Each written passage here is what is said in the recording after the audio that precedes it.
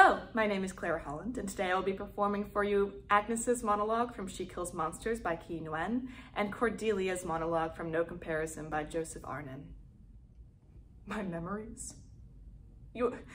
My memories are shit! Do you want to know what my memories of Tilly are? They're of this little nerdy girl who I never talked to, who I ignored, who I didn't understand because I didn't live in the same world as she did.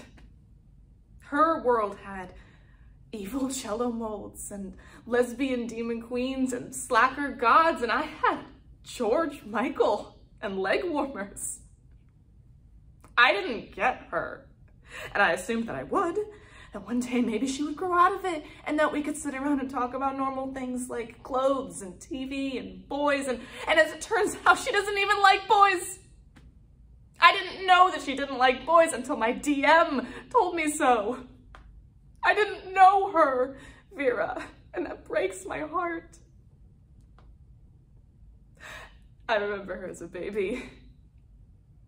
I remember her as this little toddler that I loved to pick up and hold. I don't remember her as a teen.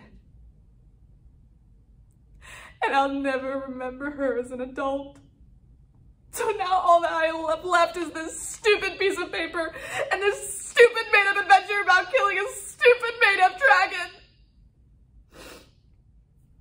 Why do you keep blaming me, Sophia? You know, it's not my fault. I'm pestered by them. I don't even want to go near them. I'm not into guys. You walk around like you're acting like you're all cursed, like, oh, I'm so cursed, life is so bad, poor me, poor miserable me, and I'm sick of it. What is this nonsense? It's getting old. Sophia, you think you have problems? Your problems are nothing compared to what I go through daily. You should try being me for just one day, and I bet your head would spin right off of your shoulders. My family doesn't even know I like girls. You think it's easy carrying around that kind of secret for God knows how long, not knowing if you're insane or not? You're the only one who knows the truth. And I want to tell my family and I want to tell my other friends, I just don't know how. Because I know that they won't accept me in the same way that you have. And I don't want to hurt them. I don't want to break their hearts.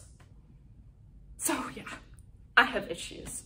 Your issues are no big deal because one day you'll find a man who you will love and he will love you and he will care for you and keep you warm at night and protect you and treasure you, and that's great. That's great that you get that comfort. And you will have beautiful children and life will be wonderful. So please stop. Stop complaining about meeting losers because I would rather be in your shoes if I could.